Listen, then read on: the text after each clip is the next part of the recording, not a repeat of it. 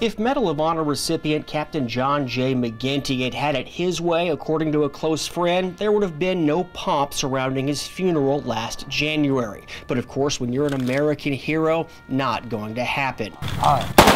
McGinty's friend, fellow Medal of Honor recipient Captain J.R. Vargas, says McGinty, partly for his humility, the greatest Marine he's ever known. John was down to earth. Young Marines seeked him out just to go up and talk to him.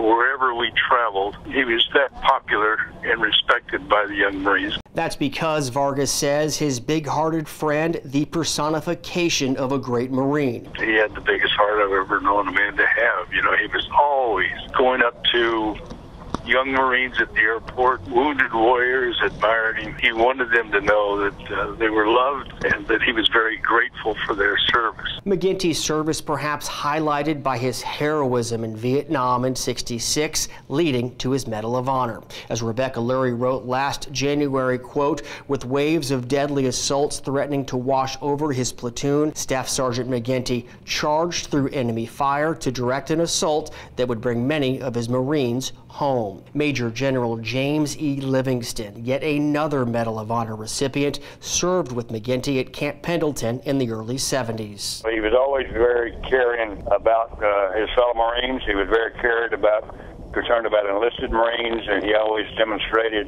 an interest in making sure that they were well taken care of, and that was the thing I really respected about John. He was the tops, and I miss him.